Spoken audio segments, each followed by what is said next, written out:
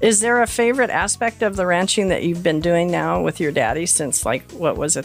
since you were 11 or 12? Are you, is it saddling up the horse and working with the cattle, or? Well, it's very enjoyable to be out in the range and to ride horseback, but it's also what I've been doing a lot of is farming, because it's like Dad brought up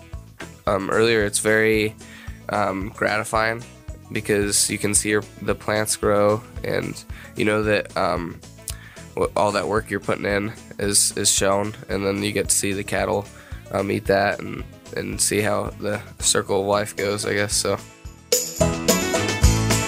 Rosie on the house, every Arizona homeowner